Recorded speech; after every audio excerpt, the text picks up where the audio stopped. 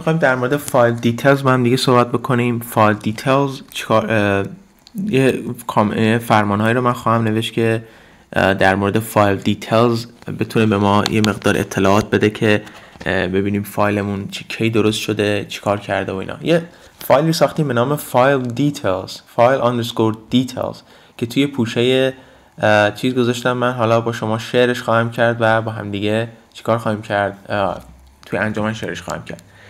اولین چیزی که ما اینجا بالا می نویسم، یه مقدار بزرگ کنم، به نام فایل نیمه. اسم فایلمو می نویسم، فایل test.txt رو میگیرم، این فایلی که من اینجا ساختم. خب بعد چیکار میکنم؟ میگم اکو کن برای من فایل سایز رو. فایل سایز رو میگم اکو بکن به بایت. خب این فایل سایز برای من مقدار فایل که 11 بایت بود، حالا مثلا توی بایتس میگیره واسه شما، 11 بایت رو میگیره واسه شما و اکو میکنه.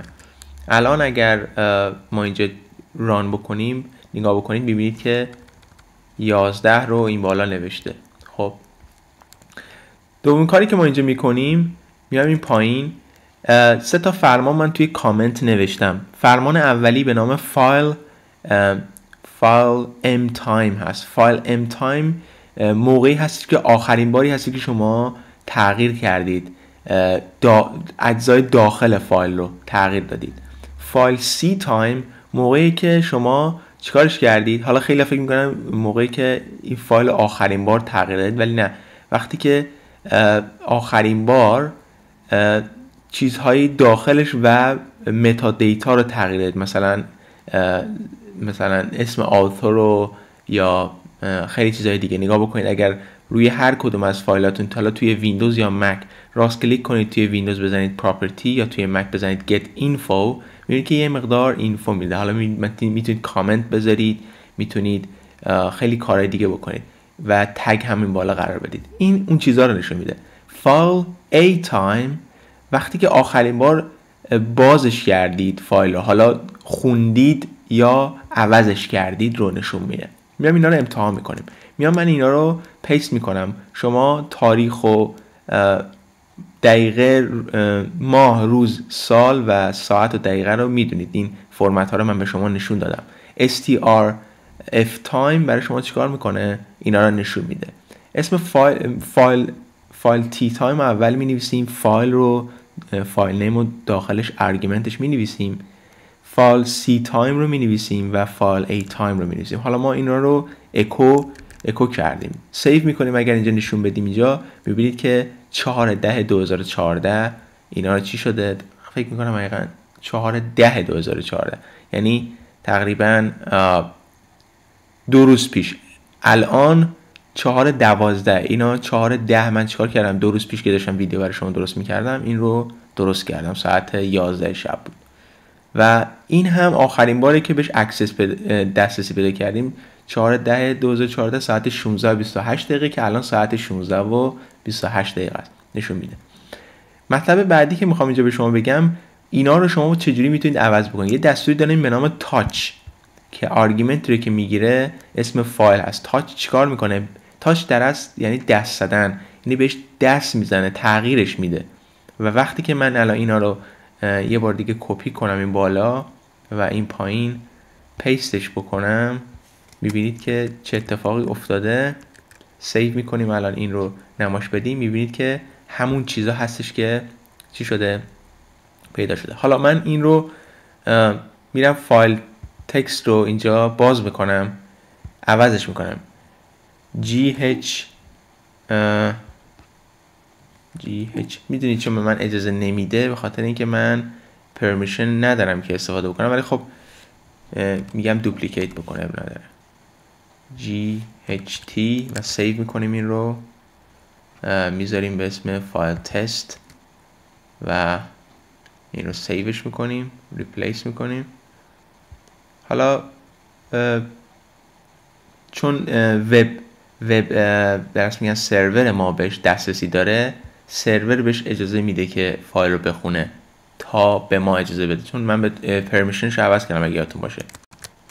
خب حالا اگه نگاه بکنید نوشتیم cdefght. حالا ght رو من آخرش اضافه کردم، سیو کردم. پرمیشنش رو هم نگاه بخوایم بکنیم، پراپرتی رو بزنیم میبینید که پرمیشنش رو اگر به ما نشون بده میبینیم که آره ما الان اکسس داریم که میتونیم بخونیم و بنویسیمش. الان این رو سیو بکنیم، برگردیم اینجا ریفرش بزنیم. on time failed. خب میگه چی؟ permission denied. یعنی چی؟ به ما حالا لاین 13 به ما اجازه نداده که ما دسترسی پیدا بکنیم بهش. میتونیم درست تقریبا همه این چیزهایی که اینجا داشتیم رو باز بکنیم و کپی بکنیم. همه رو کپی میکنم و خب این فایل رو که دارم دیلیتش میکنم، میام اینجا یه فایل دیگه درست میکنم با تکست پد، حالا RTF میذارم اسمش رو، هیچ فرقی نمیکنه.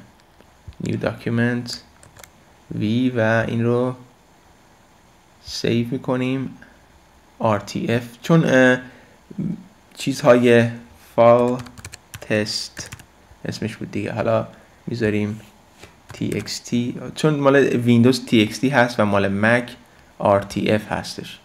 من میگم حالا میگیم use RTF استفاده کنیم و بعد میام اینجا، این الان درست عوض شد و بعد میام اینجا باید این اکستنشن رو بذاریم RTF سیو بکنیم. الان نشون بدیم که میبینید که تمام ساعت تاریخ اینا با هم دیگه عوض شد.